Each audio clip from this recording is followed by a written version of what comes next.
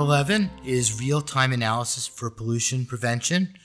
And basically what this means is, in many cases, you have to follow the course of a reaction to determine how far along it is when you're monitoring the production. And this involves taking samples, taking them to the laboratory and performing destructive analysis. That means when you perform the analysis, you actually destroy the material. And what's coming along quite nicely, especially since the 80s, 90s, and now into this century, is something called real-time analysis, where you can actually use modern technology.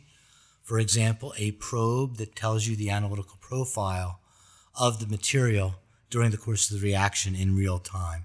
So you save the use of the laboratory reagents, and you also save some yield because you're not taking material out of the reaction space.